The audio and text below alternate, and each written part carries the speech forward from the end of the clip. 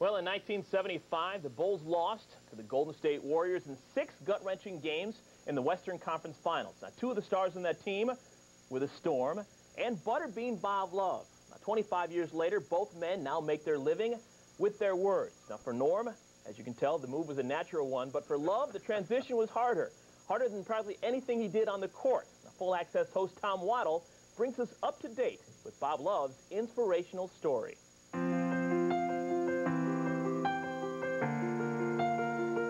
In the early days of Bulls basketball, before there was Michael, ruled a man called Butterbean. From 1968 to 1976, Bob Love was a shining star on the West Side, the cornerstone of some dominating Bulls teams. But while Bob was a force on the hardwood, off the court, it was a different story. Most people knew me as a pretty good basketball player during the time I was playing, but very few people knew I stuttered. And in the 800 games that I played for the Chicago Bulls, maybe 90–95% of the time, I was either the leading scorer, the leading rebounder, or the leading assist guy. But you know, I was never once voted the star of the game. I was never interviewed on radio or TV to any length.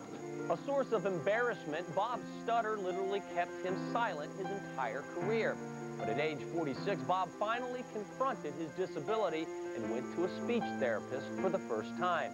Now today, after years of hard work, Bob is the Bulls' Director of Community Relations, serving as the team's goodwill ambassador and speaking freely at functions throughout the region.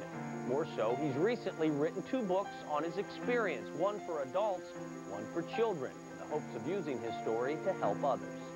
Out of all the handicaps a person can have, I really think the inability to communicate is one of the most devastating things that can happen to you. It can be devastating because people tend to think that you're not as smart as other people, that you're dumb, but it has nothing to do with that. But the fact that you have a handicap. A lot of people have problems.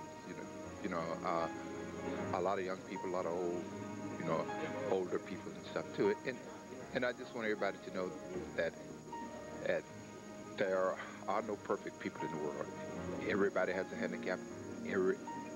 Everybody has a disability. It may not be the same problem, but it's a problem and stuff.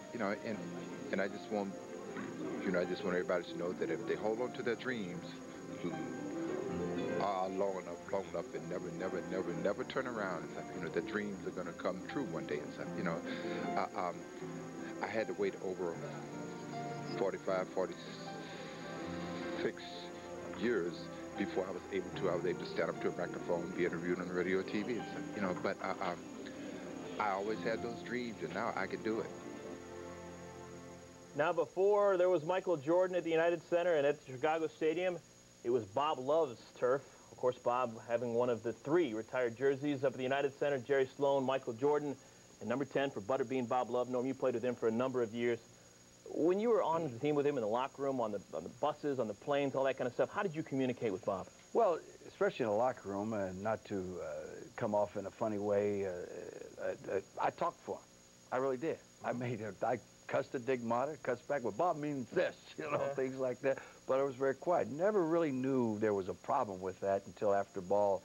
We both lived in the Seattle area at the time, and that's where I think all this was discovered and the hard times took place. So I'm being one that really didn't know there was a big problem until all this came out.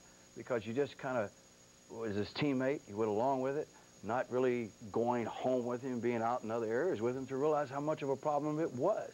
You just played ball and you got along, and I think it's funny with sports. Sometimes, like Jerry Sloan and I, being in the same backcourt, we just looked at each other and knew what to do, knew how to do it. That's being together a number of years. And that's the same thing with Bob Love. On and off the court, basically, that's what happened.